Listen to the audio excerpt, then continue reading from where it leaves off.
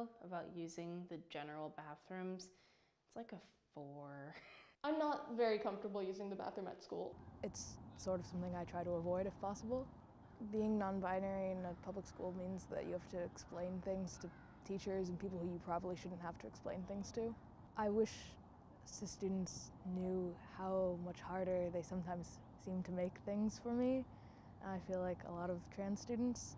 My freshman year, I had almost no teachers use my pronouns. Almost none of my peers use my pronouns, and I felt very ostracized. I think in schools there is some attempt to teach and talk to cis students about what it is to be trans. I think it goes skin deep. I think a lot of the focus on the trans experience is names and pronouns. Unless cis students are actively seeking out information, they're just not at all aware of trans issues, especially like in terms of locker rooms and bathrooms. They just don't comprehend that there might be an issue. I feel like there definitely aren't enough all-gender bathrooms on campus. We don't really have them. We have staff bathrooms that were turned into all-gender bathrooms, and there are like 3 of those that are single stall, so it's not ideal. Every single day, I have to choose between using the men's and women's restroom. I try to use the gender-neutral restroom, like that is my most preferred, but it's either locked and I have to ask a random teacher to like unlock it, or it's too far away from where my classroom is. It's shitty that I have to choose.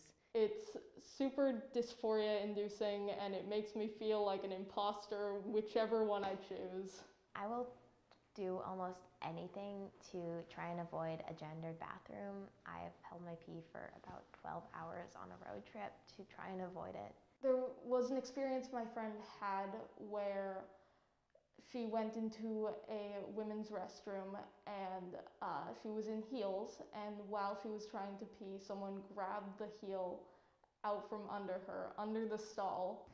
Safety comes sort of in 2 parts. There's like being comfortable in whichever restroom you end up in, and then there's also like just general like harassment.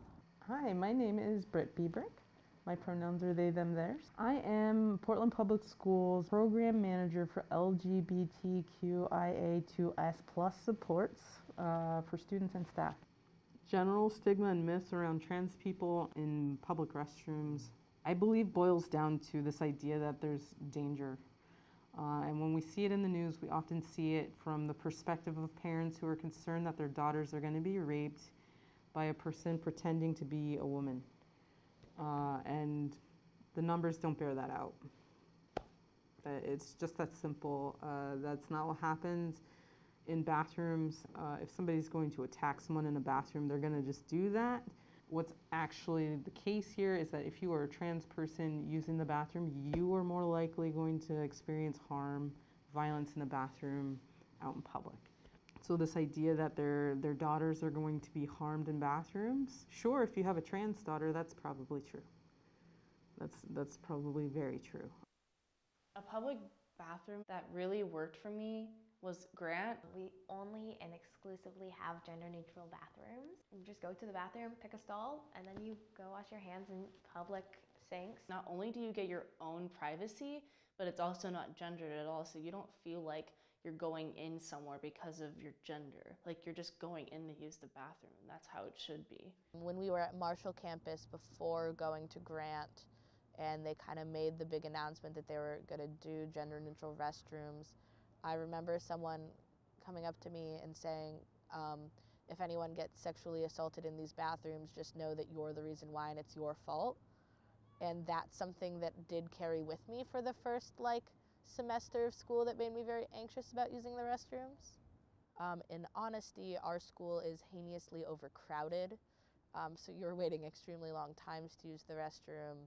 And I personally have problems because they intentionally lock the disabled restrooms and don't let me use them, and that's kind of a whole slightly different thing. At the beginning of the year, grant administration had locked the gender-neutral locker rooms, and I had to ask my PE teacher twice every PE class, once before and once after, to unlock the doors to let me change. That's really, really embarrassing. It's not only that, but it violates Title IX. The only option for us trans students to change for PE is in bathroom stalls with no private mirrors or sinks or showers if we wanted to shower. Those are all privileges that cis students get in their locker room. Let's just call it what it is. Changing in front of other people can be really uncomfortable for everyone, adults and young folks alike, but especially for young folks. And so when we start with that practice in middle school, it's probably the first time that most people have been in a group changing situation outside of their family. And then it gets, either better or more uncomfortable as you get older. There are lots of reasons why students may not feel comfortable there. The idea is that, again, if we center in on trans students in particular, whatever solutions we come up with for trans students will then benefit all the other students who also feel uncomfortable. Even the tiniest things can make a big impact on someone's life. I know that people think that, oh, respecting pronouns, I mean, if I misgender, that's whatever, I'm sorry and I'll move on. But that kind of thing makes such a huge impact. Respecting people's pronouns and identities, even if you don't understand it, that kind of respect saves people's lives. I wish cis students were more open to the idea that trans people could have a different experience from them.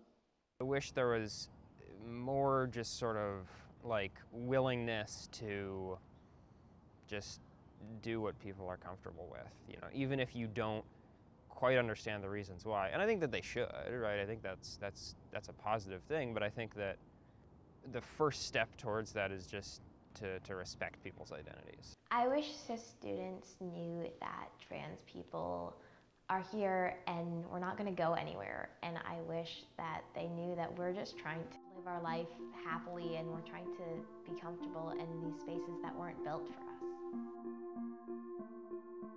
What can teachers do to support trans students? They can start by reading things, watching films, taking trainings, those kinds of things long before they ever attempt to be an ally.